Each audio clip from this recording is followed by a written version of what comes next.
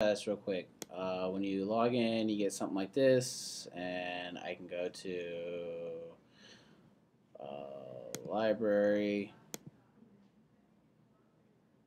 and if I click on the assumption game, it's going to show up all scrambled when it shows up, because that's a default of Hudl when working with Mac, and that was an issue I was trying to work around.